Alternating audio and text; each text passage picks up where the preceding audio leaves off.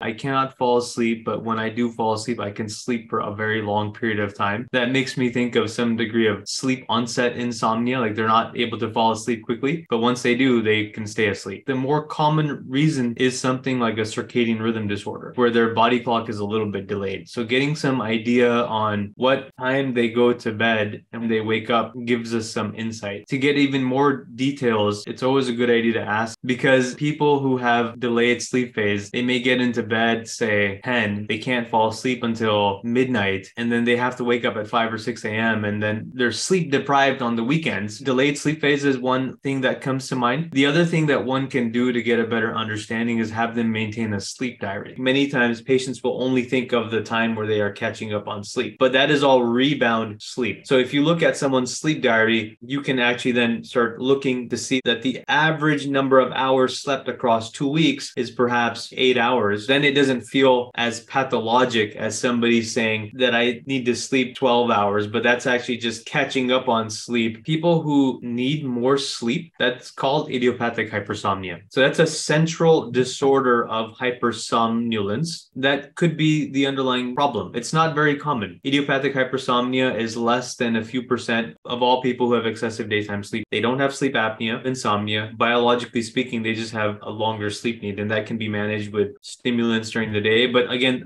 having a sleep test is the first step. Even if somebody is considering idiopathic hypersomnia, they should have an in-lab study followed by what's called an MSLT. That's a nap test during the day, where you give somebody 5 opportunities to take naps during the day and you measure how quickly do they actually fall asleep.